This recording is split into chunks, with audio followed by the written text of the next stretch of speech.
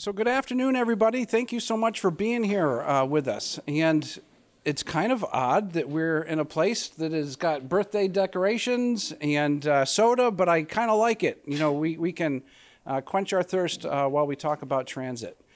And so my name is Clayton Clark, and I am the General Manager for Green Mountain Transit. And I want to start today by thanking you for being here, because by being here and telling us how transit is important to you, it helps us preserve this service. And so as you'll hear in my presentation a little bit later, everything you say is going to get packaged up and provided to all of the decision makers that are out there at the municipalities, at the state, at the governor's office, that would be making decisions about transit. And so you being here and telling us how important things are, how important transit is for you is really important.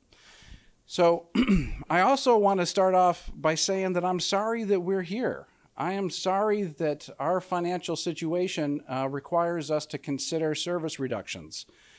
Everybody that works at GMT, all of our commissioners on our Board of Commissioners, you know, they all come to us because they love transit. They see the way transit is able to help address myriad issues in our communities. And so we see service reductions as not what we want. It's the opposite of what we want. And so I'm sorry that our situation requires us to consider a contraction. I do want to spend a moment just letting folks know a little bit about Green Mountain Transit. And so we're a municipality. So just like the city or town that you live in Vermont, we are a government function. And so all of our board members on the Board of Commissioners are volunteers. They spend countless hours volunteering to do the difficult job of managing Green Mountain Transit and its limited resources. And so I say that because I want to make sure people know that we are not a for-profit company. And so we are not doing service reductions because we're looking to maximize shareholder value. We're not looking to maximize profits. As a municipality, we just need to break even. That is our financial goal. And so I do want to recognize some folks that are here.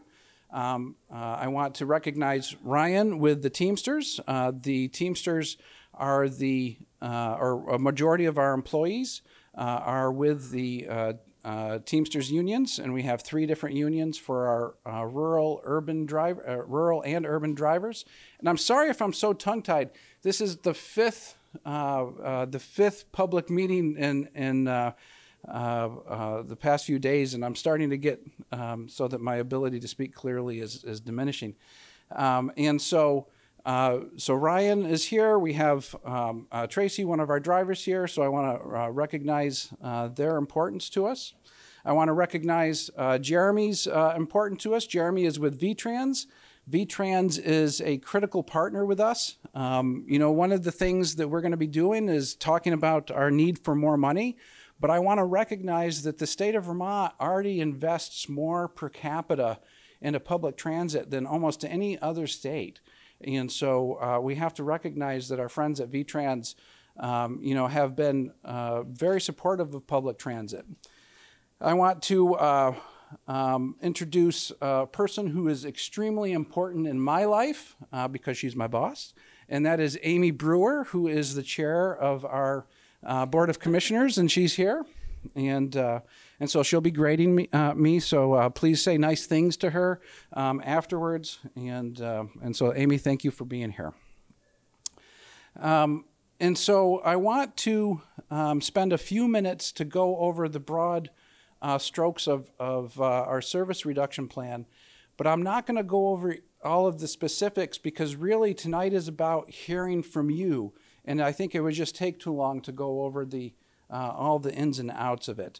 And so I do want to let you kind of know that how we developed the plan, and that is that we had over 100 survey results from riders, from our municipal partners, from our board members, and from employees. And these folks filled out a transit survey where they express their transit values, like what is the thing that's important to them when it comes to transit. And so in a nutshell, those surveys advised us that we should focus on local service over commuter service. We should focus on weekday service over weekend service. And we should not reduce service where it serves the most riders. So where public transit is working well, we should not tinker with it too much. The flip side of that is that on runs that have the fewest riders, there's going to be reductions and possibly eliminations. And that's where we really need to make sure that we hear from you so that we know what the impact would be. So the plan is laid out in 4 phases. The first phase is ongoing, and that includes transferring the 116 commuter to Tri-Valley Transit. And so right now, there's 4 runs that are operated today on the 116 commuter, and Tri-Valley Transit operates 2 of those runs, and Green Mountain Transit operates 2 of those runs. And so Heinsberg has decided that they would like to go with Tri-Valley Transit for all of the runs, and so they are departing GMT, and they will be getting their service from Tri-Valley Transit. That should be happening on October 1st with no real change or degradation of service at all for riders. We also made some reconfigurations to the neighborhood special routes that operate during the school year in Burlington. Again, there was no loss in service associated with those consolidations. We're still covering the same geographic area, and so in that phase, we're not seeing a loss in service. The second phase could happen in November or December of this year. This phase would eliminate the Jeffersonville commuter, which is a commuter that connects Jeffersonville to the downtown transit center. And we would also look to reduce Saturday service, mostly in the evenings, but also potentially eliminating Saturday service on the number 10. And so the number 10 is what connects Essex Junction to Williston. And so it goes from the Essex experience around the town of Essex to Walmart. The third phase would happen in February or March, and it would really focus on our commuter and link service. What we're proposing is to consolidate the St. Albans link and the Milton commuter into a single line. And we're also looking at whether we should be reducing the Montpelier link service. Most of our service has come back to its pre-ridership or pre-pandemic ridership levels, and we're finding that the link and the commuter service is the area that's lagging, that's still about half of the ridership of pre-pandemic, and we need to consider those service adjustments. The fourth phase could happen in June of 2025. This is the worst part of the plan. This is the part of the plan that focuses almost entirely on local service, and if it were to be enacted, there would be an elimination of the 8, the 10, and the 11 routes. And so that's certainly a big deal.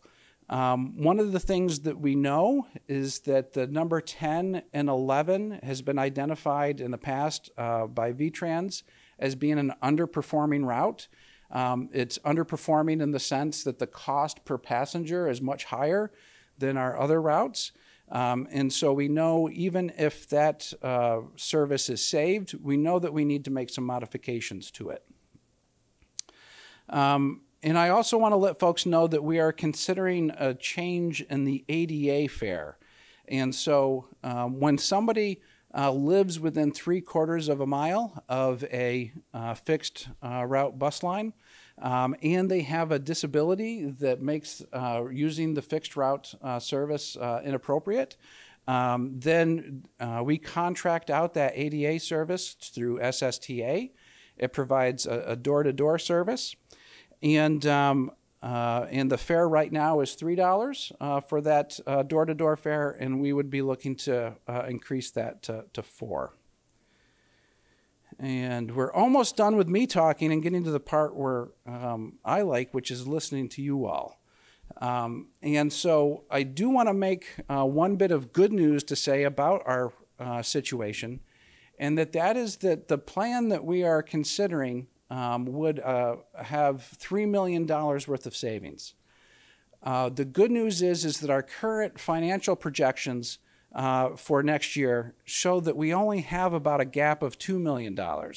And so part of that is because our friends at VTrans helped us identify an additional $700,000 worth of federal funds to draw down. And we've also done some other cost-cutting measures. And so the good news is that at this point in time, we know that we're not going to have to implement the full service reductions. And so your input is going to be helping us and decide what amongst these potential reductions we're going to need to keep and which ones we're not. And so now is the time where I'm going to basically sit down and listen to you. What I would say is that if we would ask people, because our friends with Town Meeting TV are recording this, so people who couldn't come here would be able to listen. So if you have a comment, I can either bring the microphone to you or you can come up. If you don't want to be on TV, we totally understand that. And just let us know, and we'll make sure that the camera doesn't come on you during your comments. So, whew, man, just like to get that out of the way so that I can hear what you have to say. And so, who would like to talk first about how this service reduction plan could impact them, and what you would like us to think about?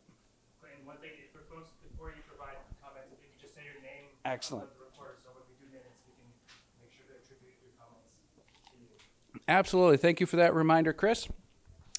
Because as I mentioned, we are going to be documenting all of this, and we want to know who said what for our records. So, I'll just add, I don't do close-ups. Okay. So see, you're way over there. Okay. I don't do close-ups. I just see the whole time you've been talking. This is really shot. Okay. So I think he's trying to say, you know, people aren't going to be able to see if your hair isn't perfect. I know mine never is, much to my wife's dismay. And so who would like to get us started? I'm not shy. Excellent, excellent. And here. Someone's got to start. Yes. Hi, I'm Charlene. I live in Williston. I ride the number 1 to work. I have been for the last few months, and it's been a really good experience. I feel really lucky at this meeting because the cuts that have been proposed don't impact me, but it also feels like the correct thing to do to come and be a part of the discussion because I don't want to do the, F you, I've got mine kind of thing. I think the cuts, as I perceive them, have been really well thought out and make a lot of sense. I think losing, for instance, the Jefferson commuter is really disappointing, but I also wonder if the town of Jeffersonville might want to pitch in a little bit if they want to keep that going. But I think overall they seem to make a lot of sense. I do think from riding the bus, we are incredibly lucky to have the bus service we have for such a small community. But there is a lot of sense to be made for pulling in a little bit and focusing on making our local service that does get a lot of use a little bit better if we can do it. One of the things I think we need to do as a community, as a bus route, is to attract not just the people who rely on the bus, but also people who have the luxury of taking the bus. And right now that is, I think, a really hard thing to do. And my own riding of the bus says to me that there aren't very many people in my position who have the luxury of riding the bus. And I think we need to do some more attracting of that. Absolutely. That's my comments. Thank you so much. Welcome. Who would like to go next? And I'll bring this over to you. Thank you. I'm Deborah Clemmer, and I live in Burlington, and I've been riding the bus for 2 years, the Williston number 1 and the airport bus number 11. I think we need to track, I have a car, but I choose to ride the bus a lot, and we need to capture people to get them all. We have too many cars, especially in Burlington. I'm concerned about airport bus. I work at the Chittenden Clinic, which is on Dorset Street, and that's where people are going that have opiate addictions. And ever since we started charging money, it's been a barrier for get people there. The people like me that can walk and have no problem, we tend to take Williston bus and walk from the mall because it runs every 20 minutes. The airport bus is only running every 45 minutes. But there are people at the clinic that can barely walk. So they have to take that airport bus, and there is no other bus going past that clinic. So that concerns me. And I know if the bus is like Saturday, I work every Saturday, I don't take the bus because it runs every 30 minutes. And if you got a car, like 20 minutes, okay, you'll wait. But 30 minutes, no. You don't want to wait after you just get off work for 30 minutes for a bus to come. But I'm really disappointed. I was hoping we would try to go with getting more people on the bus. And this, I think, the cuts, and I understand it's not the bus company's fault. I wrote whoever, the woman in the House that was the chair of the transportation, to say, let's not charge people to ride the bus. I can afford it, but a lot of people can't. Never got a response. And also to my local rep that was on the transportation committee. So I knew right there our legislators aren't, you know, if they're not responding to citizens sending them an email, just meant to me they're not that interested. So anyway. Thank you so much for sharing that. Yeah. One of the things that's very clear to me is that, you know, we've prioritized our plan based on ridership levels. But the reality is that if you are somebody who is using a route that isn't as popular as some of the other routes, that route is still just as critical in your life.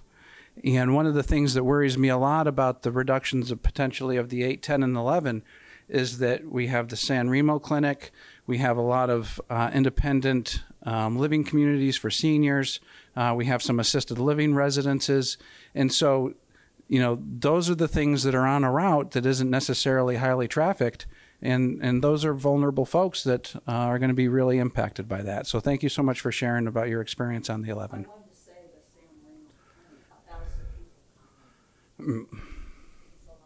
Yes, it is.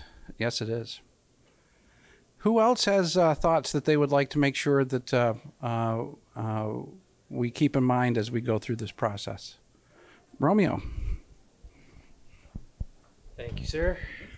My name is Romeo von Herman, and I'm also a Green Mountain Transit employee, but on my private time, I'm a city commissioner for the marketplace. And the reason why I'm here is during the last meeting, I spoke about how it will affect, you know, the most vulnerable members of our community who go to the San Remo location, these specific routes that take them there if we do discontinue. But today I want to speak to from another perspective, which is the amount of effect that it will have on colleagues. And if the cuts go through as possibly, let's put the word possibly planned, this would have definitely an effect on my colleagues who tirelessly, rain, shine, or snow, show up to work to make sure that everybody goes to their work, our vulnerable members of the community get their treatment that they need or their hospital they need to go to. And it will be really a sad thing to see if they ever lost the job that they have, and because they also have family to take care of, they have. Oh, of course, sorry. So I was just speaking to, you know, regarding how this would have an effect on my colleagues, because I work at Green Mountain Transit, and I pray that nobody loses their job over this process that is happening in earnest. So that is just the point that I want to speak to, because they have families as well. They work hard, tirelessly to make sure that the system runs smoothly and everybody goes to where they need to go every single day, rain, shine, or snow. So that's all. Thank you. Thank you, Romeo. I want to give Romeo some kudos. I was at the Transit Center yesterday with one of our legislators who is concerned about these reductions. And she walked away telling me how incredibly lucky we are to have Romeo at the transit center, and I agree. So thank you, Romeo. I have watched Romeo take care of a couple of iffy situations on the bus. Oh. Sorry. I have watched Romeo take care of a couple sort of iffy situations on the bus with people getting on at the transit center who were maybe struggling with the rules a little bit. As somebody who has the luxury of taking the bus, who doesn't have to, that helps me to feel more comfortable. And I think that that's a big thing for a lot of people. You spoke about having free fares. To me, the situation became a little less dicey when we started charging fares again. So I would love to find a place in the middle somewhere where we are not at the level of chaos that we had, because we do, unless it's going to be completely public funded, we do have to bring in fares, and we do need to be able to attract. I'm really happy seeing UVM employees riding the bus on a regular basis, because I think they get a stipend from the college. I know I get a stipend from my employer.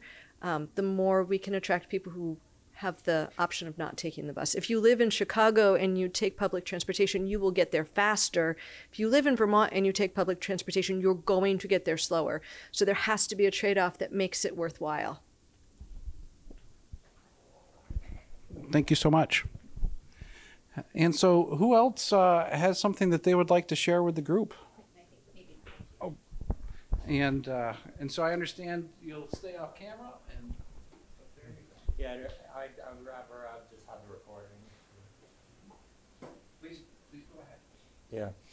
Hello, I'm Alec Brown. I was at the meeting last week in Burlington on Wednesday, and I just wanted to come here just to maybe go over things again, and maybe even put some new ones.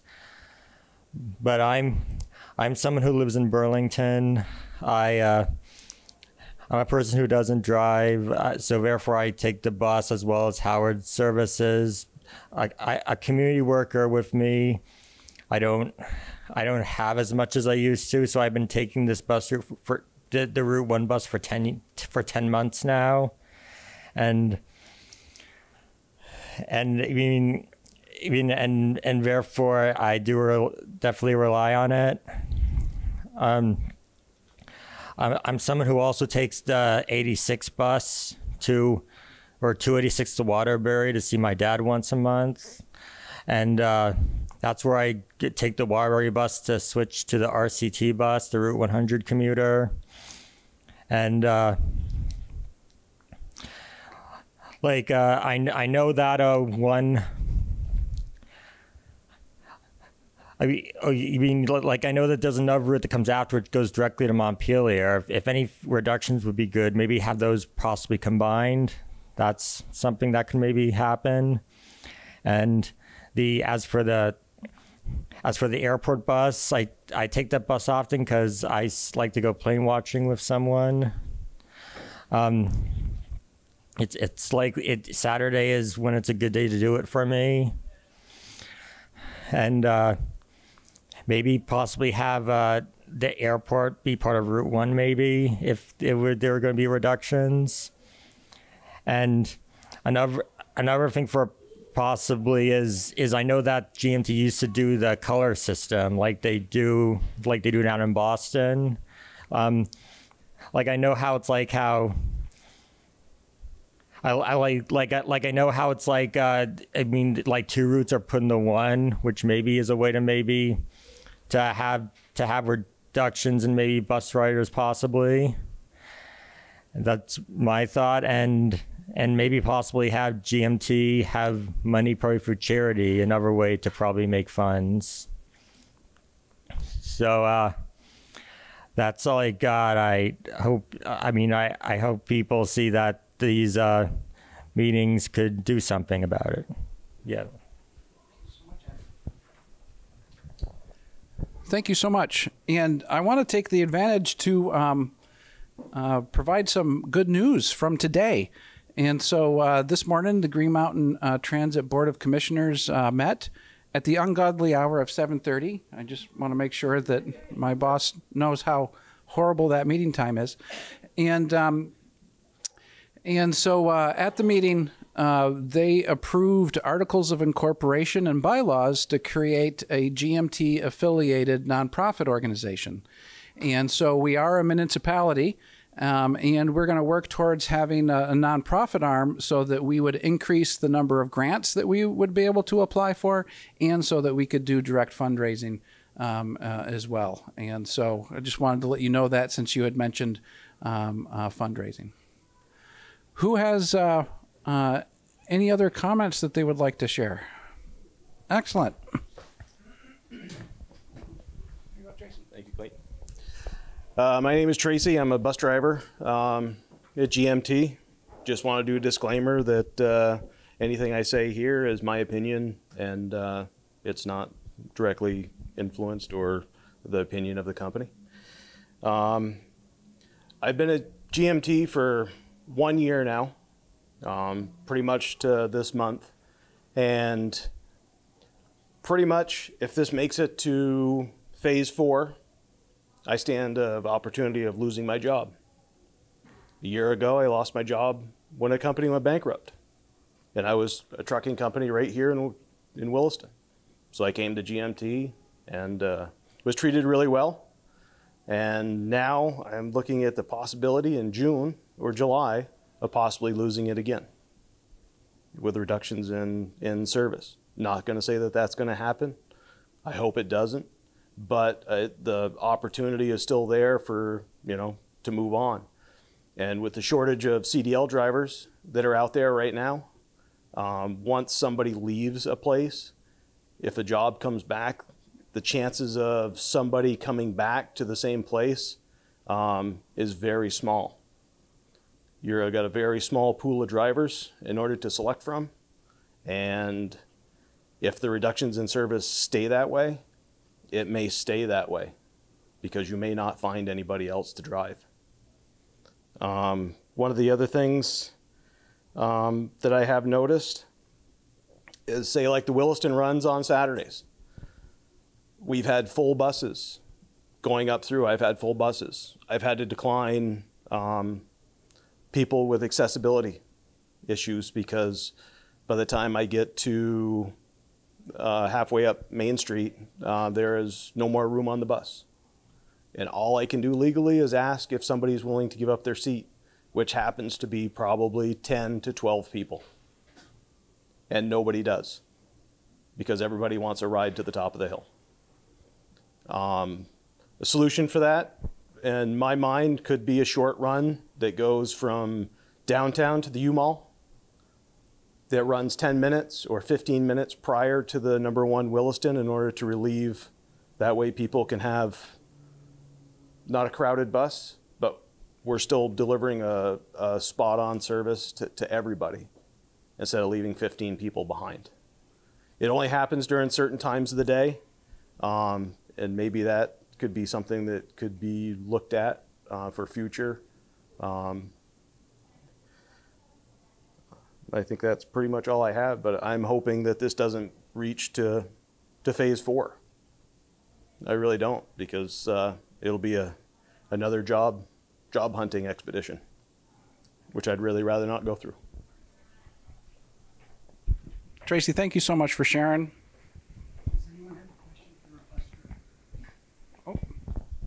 Does anyone have a question for a bus driver? We were going to ask. Oh. Does that number 10 go all the way up to exit the city of Essex Junction? Yes, right the entrance. And so the question was, does the number 10 go all the way to Essex Junction? And the answer is that the 10 connects Essex Experience, Amtrak, and Williston. Yep.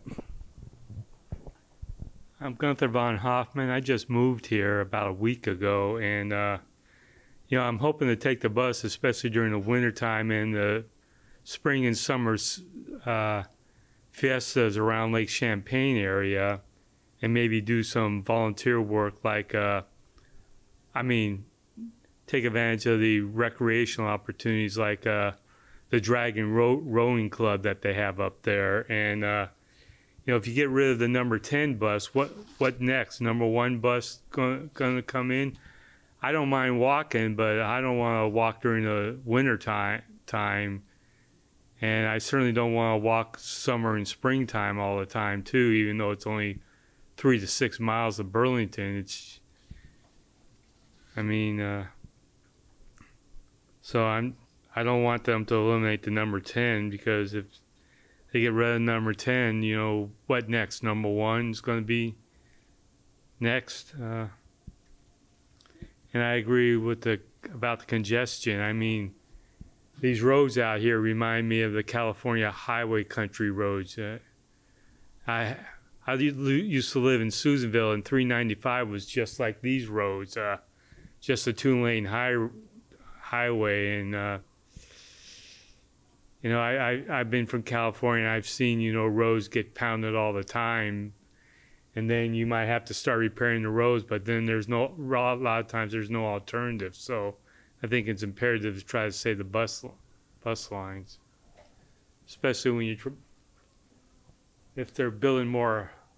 As you can see over there, they're building more apartment units, and I heard about debates about trying to loosen up the land restrictions, but if you're not going to provide the bus service, then you better not do any more, try to loosen up the land restrictions. Otherwise, you're going to have miniature traffic jams all the time here.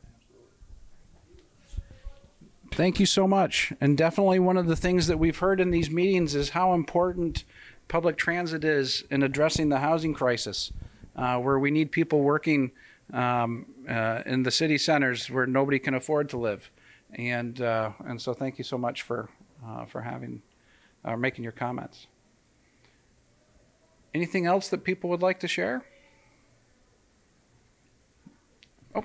Well, I have a forum. Yes. Can we fix some of the shocks on some of the buses? Oh. Some of the shocks on some of the buses are brutal, and if we do want to be attractive to people who have the luxury of not riding the bus, it would be nice if I didn't feel like my feelings were going to come out on some of those Burlington streets. Like, I ride those same streets in my car, and they are not as rattly. You know, I have joked at these meetings that our buses are more like ships and boats than they are cars, and so I think that that's another area. I think that we have the Division of Public Works director for Burlington on the GMT Board of Commissioners, and so I will let him know that he needs to get to work on fixing those. That's true. That is true. Well, and I've watched everyone else on the bus kind of do this too. Yes. Not just me. Yes. What other things do we need to keep in mind as we go through this process? Oh, there we go. Well, there's a chain store called Fleet Street Shoes, and they're nationwide, but the closest one near me is Essex Junction, so I need the bus to go there all the time because I have to replace my shoes all the time due to the conditions of my feet. And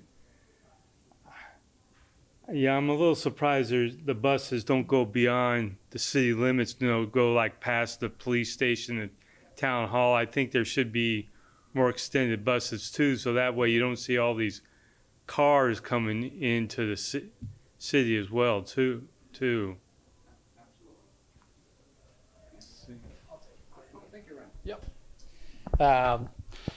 So as Clayton mentioned, I'm Ryan Wallace. You know, I'm with the Teamsters Union, and I'm a field rep for them. We not only represent the bus drivers at GMT, but we also represent the mechanics, the ones who fix the buses. So certainly some good notes there.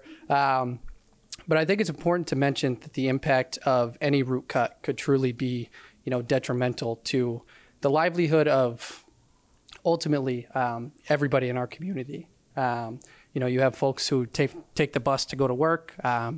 They're working toward, you know, the emissions kind of plan that Vermont has set forth. And then you have the other folks who, you know, take the bus to get to appointments and so on and so forth.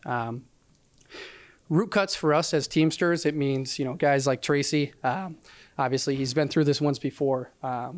We certainly don't want to put him through it again. But people are going to have to get laid off, if cuts are put into place. And it's a scary thing to think about. And the mindset of, cut this route versus the other route due to ridership levels. It's a really tough idea for me to wrap my head around, as all routes play, such a critical role in everybody's day-to-day life, and just for everyday transportation. Not one route is more important than the other, and I just, I want to make sure that that's stressed to the board. Everybody's route is important for whatever reason they take the bus for. I had mentioned Vermont's goal for emissions for 2025 and kind of their push for that to get to that 26% threshold.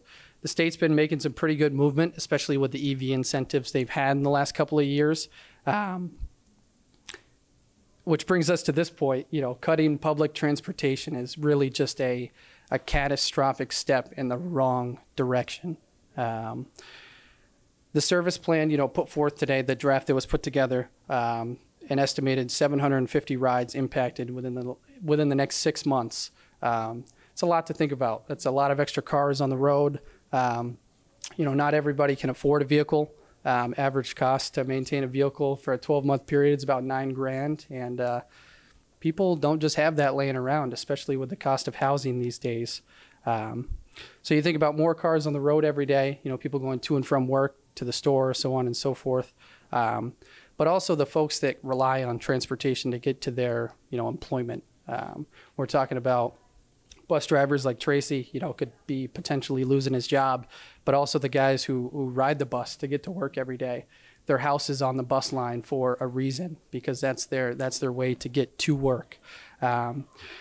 So I strongly want to encourage, the folks here at the meeting tonight to reach out to your legislators.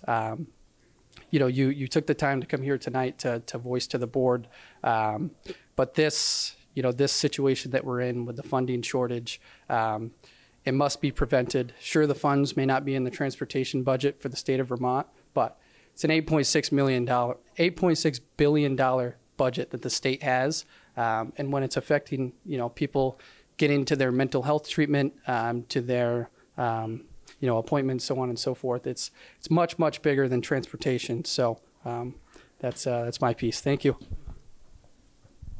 Thank you, Ryan. And we'll come back in just a second. I saw in the news today about the state's efforts when it comes to reducing greenhouse gas emissions with keeping your house more efficient. And they talk about potentially having the state spend billions of dollars to make our homes more efficient. It makes me think about what you just said there, and finding just a few million so that the number one source of climate change emissions, which is still transit, and not our transit, but cars, that seems like worthy of investment as well. Well, to ride on what he said, you got. Well, I forgot what you were saying about. Well, I mean, from time to time, I see fire engines coming this way all the time, and it don't mean much when the roads are clogged and they can't get through because too many cars in and not enough buses on the road. Yeah? I mean, in Holland, they have wide bicycle trails, so the fire department can go veer off and use those bicycle trails to get where they're going to. But here we don't have that kind of thing. I wish we did. Let's see what else. If your comment comes back to you, we can circle back around. Well, I mean, you also have a lot of, you're dealing with drug addiction in Burlington, and the cops are complaining about all the crimes they have to deal with because of the drug addiction, overdose, and how you expect these people to, go to their appointments and deal with their addictions if they're to cut out. I mean, I don't see the police department doing it. Is the police supporting going to throw their support behind trying to prevent these cuts or not? I mean, they should think about that. I mean, I hate to say it, but cops don't look at the bigger picture all the time in other aspects of the community. I think that you make a great point, which is that we need to think beyond just transportation and transit. And one of the things that we're doing with GMT to address this is that we're making sure that it's not just going to be the transportation committee legislators that hear about this. We want to make sure that the health and human services committees, know about this because of the impact. We want to make sure that the public safety committees know about this because of the impact. And so absolutely working to have a broader, coalition of perspectives on this, I think is going to be critical. Oh, and can I say something? Please. Hi, I'm Amy Brewer. I'm the chair of the Board of Commissioners. I do live here in Williston, and I'm happy. This is the first public meeting that I've been able to attend. And it's really, I'm grateful to hear all the various perspectives that you've shared. And I want to say, I take it all really, really seriously. I'm volunteering to be on that board because I believe that everybody should have access to transit for any reason they want, to help with climate goals or to get to your medical appointments, to get to work. I like to take my daughter down to Church Street on Saturday to go shopping, and that's a really fun way for us to do it. We've had a good time doing that. So I think everybody should have that, and that's why I'm on the board. And I just want to say a couple things. One, there's still room for everybody to ride the bus, right? So the board is doing what we can in GMT, and its employees are all doing what we can, but invite your partners and friends and neighbors to join you on the bus. Riding the bus can be intimidating sometimes. So if they have someone to kind of show them the ropes and see how to ride it, it's a really great way to do that. So invite others to go on an adventure with you. I wouldn't be a bus rider if someone hadn't done that for me. Not only do we want you to talk to your legislators about how important it is, but we want you to talk to a greater network. Maybe there's a stone that we've not been able to turn yet, whether it's an employer who also wants to provide incentives. So please help us get the word out because it's vital for you and it's vital for us. And if we can do that together, perhaps we can have a greater impact than what employees and board are able to do. So I appreciate your being here, and your voice can be really important now and in the future. Thank you so much, Amy. I just remember what I was going to say. Studies have shown that people will take the bus or any kind of public transportation if it's in 1 mile of their residency. But if it's going to be farther away than that, then they're not going to do it. And I think the businesses ought to get on board too about it. I mean, they're always talking about trying to reduce turnover, but they can't do it. If they're going to keep. If they're not going to throw the support behind it. But I also think they ought to, try to make steady work schedules for their employees. Otherwise, it's going to be hard for people to catch the bus if they're all of a sudden, their work schedules change all of a sudden. You can't have a lot of buses if people don't know when they'll be able to go home and catch the bus. Thank you. Excellent.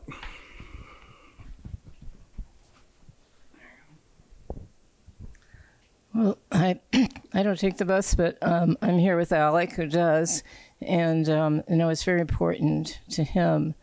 And I'm glad to hear the GMT is thinking about the most vulnerable of our population, and I hope you don't limit that to just people going to treatment centers, because there are a lot of people living in the community who need to take the bus.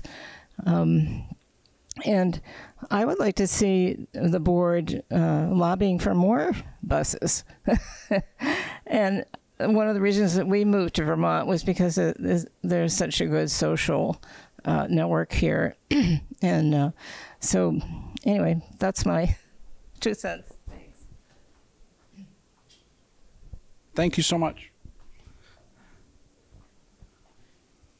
Romeo. Thank you.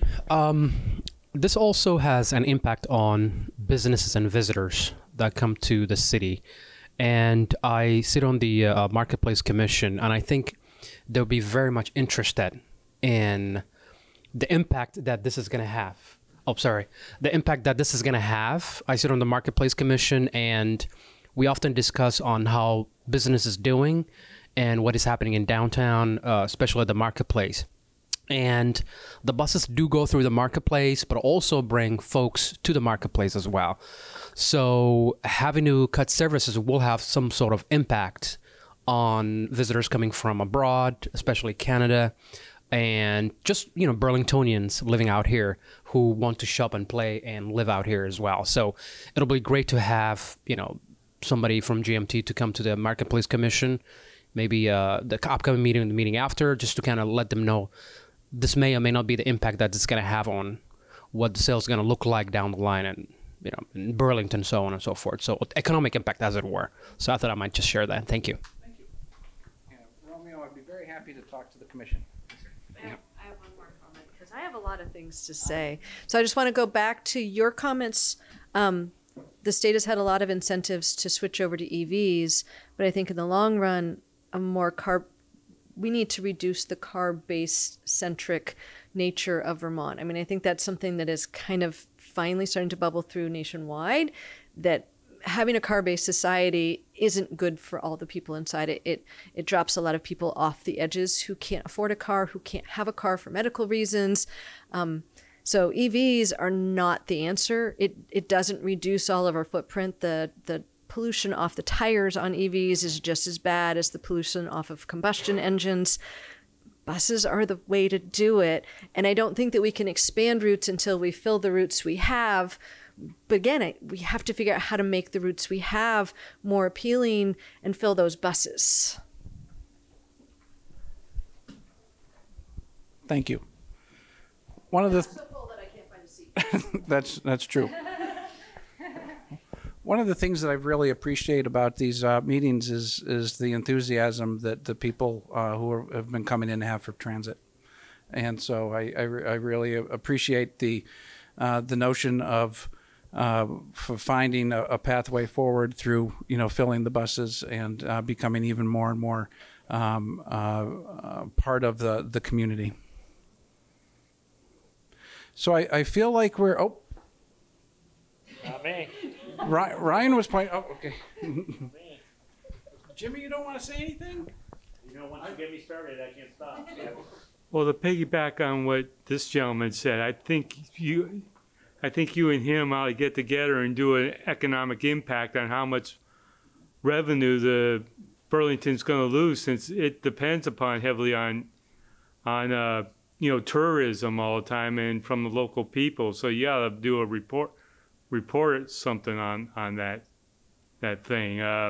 When regards to the various fiesta events, and like I said, the boat dragon race event, and then the winter stuff. So you gotta get the local Chamber of Commerce and the U.S. Chamber of Commerce on board with this stuff. I mean, I hate to say this, but business people don't look beyond their spheres. They're like cops. They just don't look beyond their confined bubble. Thank you much. I will say that one of the things that GMT was very lucky in is that our chairperson before Amy actually works for the local chamber, and I think that it was critical having that connection to the business community, because absolutely they are an ally. So I feel like we're maybe getting to the point where we're coming to a close, and what I want to do is make sure that everybody who's here with GMT gets recognized. We've done that for some of the folks, like Romeo, the supervisor of the Downtown Transit Center. Thank you, Romeo, for your service. Chris Damiani, who is our director of planning and is the person that is looking at all the data that we will be building our plans from. Jimmy Johnson is our operations manager for our urban area, And if there's one person responsible for keeping our urban buses on time and in the right spot, it's Jimmy. And I appreciate all that you do for us, Jimmy. And I think that I got all of us. And so thank you so much. I started by thanking. Oh, yes. So, what are the techniques or the different types of initiatives that Green Mountain Transit or any transit on the planet have tried? So we heard about price reduction. We talked about people basically introducing their family members and their neighbors. So what other, is there anything else that Green Mountain Transit or anyone can do to encourage people to take a bus instead of driving their car? Well, you know, one of the things that I think that GMT needs to do more of, and I will say that this is going to be difficult during a time when we have financial scarcity, but I think that we have not done a good job of telling the story. We have not done a good job of letting community members know how the transit system works, how it can benefit their life. I think that we've sort of taken the approach that people who need public transit will come and find us. And, you know, by and large, I think that's the case. But that leaves behind the other members of our community who support that we're going to need, both through their potential ridership and through their paying their taxes, in order for us to be successful. Because I think that until the people in the greater Burlington area have a positive association with GMT in their head, so that like anytime they think about GMT funding, they're like, oh, this is an organization that provides value to everybody here, not just our riders. I think that until we do that, we're going to struggle with funding. Okay. And so I think that we should probably start wrapping things up. Started with thanking you all for being here, and I want to end with a thank you for being here. As we've had with our other sessions, there was a lot of great ideas that came forward. And I can tell you that as we're putting the plan together, both the plan as far as what our service needs to look like, but our argument to decision makers about why an investment in GMT is a smart investment that provides a good return to them, you know, the things that were brought up here are going to be critical for us, because one of the things that I love about Vermont is that we're still human scale. And I love the fact that you can go to the State House, you can walk right in, you can sit in a committee, and you can tell your story. And I have seen legislators swayed by the stories of real individual people. And so that's why I think that these are going to be powerful, because I know that when we gather these together and we put the quotes, because that'll be right on the top of our legislative report, all of these different quotes from the people who say, I bought my house because it was on the number 11, or now that I'm going to have to move, why would I stay in Vermont? You know, things like that we've heard at these meetings. I think that's going to resonate with the decision makers. So thank you for giving us ammunition. Thank you for taking the time on a beautiful day to come out. I'm glad that we had soda and festivities. This was the most festive of our meetings. And we're always looking for new places to meet, and this is our first time here. And I have mixed feelings about it, to be quite honest, but it seemed to work out okay. So thank you for being here, everybody. Have a safe trip home, and thank you again.